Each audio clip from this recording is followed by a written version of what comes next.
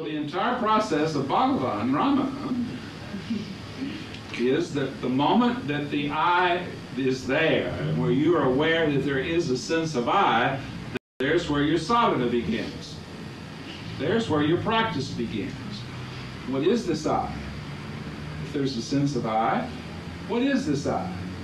Whence? From where is this I?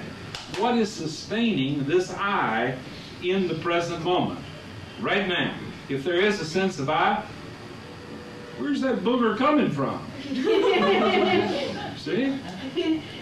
Where is it occurring? Where is it going on? Where is it happening? How is it happening? You see? And you require that revelation. You require that insight to come forth, to be revealed. Isn't that still kind of looking and seeking? Well, you might say in a technical sense, but it's in a technical sense that it's the I'll call it the seeking that ends all seeking. You see, ordinarily seeking is an objective process. You see, it's from an I to a not I. Okay? In geometry, they say the shortest distance between this point and this point, which is 2 points, is what? A straight line. Okay? Now, what if you remove, this is 2, this is 1, and this is 2. That's 2. That's dual. Huh? That's Dwight.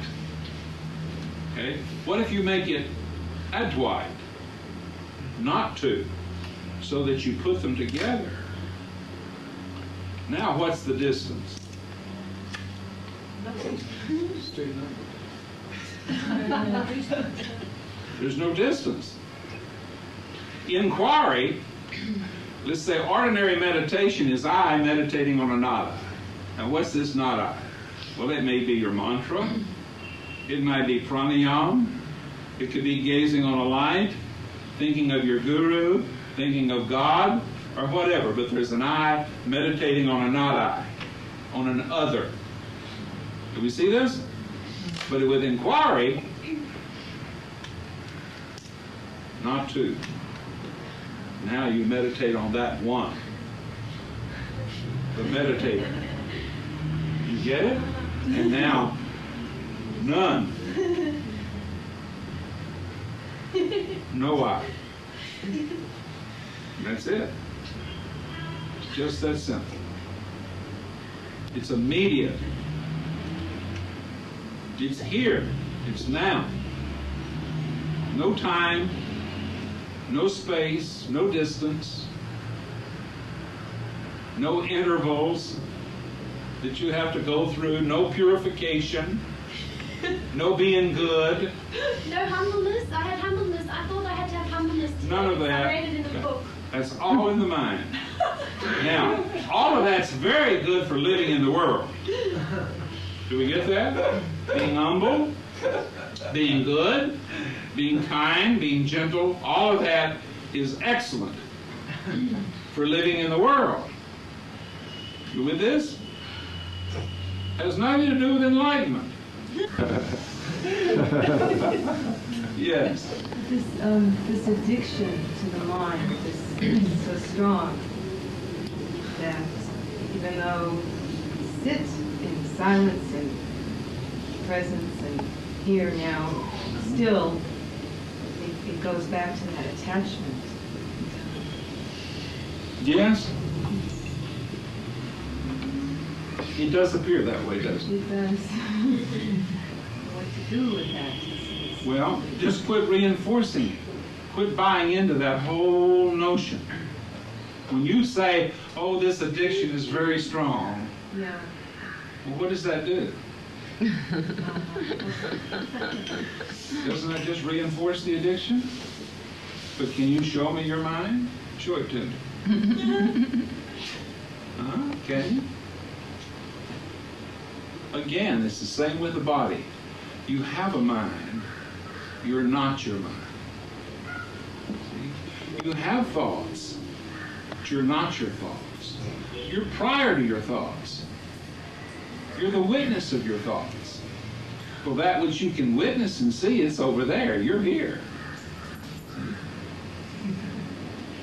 So you're not your body. You're not your body or your mind. So don't buy into the fact that it's a strong habit. It used to be a strong habit. It's no longer a strong habit if you don't continue to identify with it as being a strong habit. You see? Because again, just like the body, it's nothing but a thought. That's all that it is. Bhagavan called the mind a bundle of thoughts. It's all just a bundle of thoughts. Now, what's the primal thought that holds all of those thoughts together? See? What's the thread that holds all of those thoughts together? What thought is that? You know? The eye. Yeah. Yes, the eye. The eye. Cut the eye, and it's like beads. They all fall away. So cut the eye thought. Yes. What does love have to do with this? What does love have to do with it? Everything and nothing. You are love. The self is love.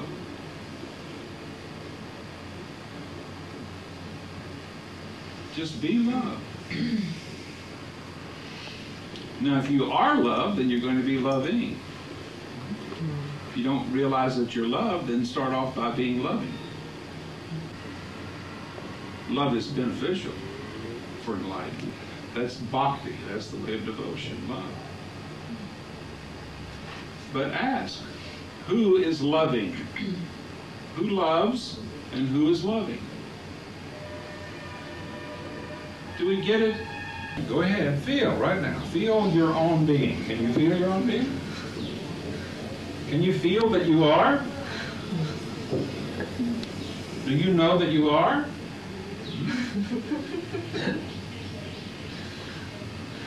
Now, if you know that you are, who is? What is? That's what you're looking for. Now, how far you got to go to find that?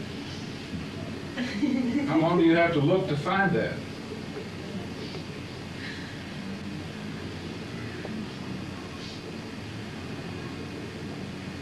And what do you have to do to quit looking for that? But just simply be that and not be distracted by anything else.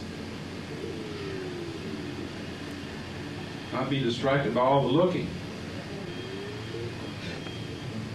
In this very moment, right now, you are that. We are that. It's just the very feeling that I am. First person, singular. I am. You don't have to go any further than that. First person, singular.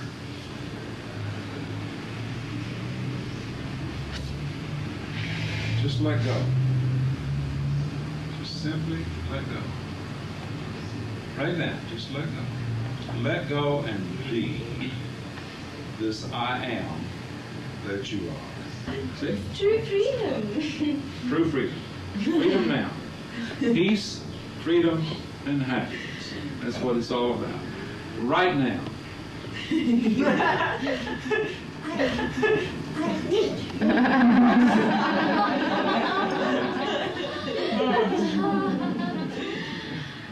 Why didn't I meet you long ago?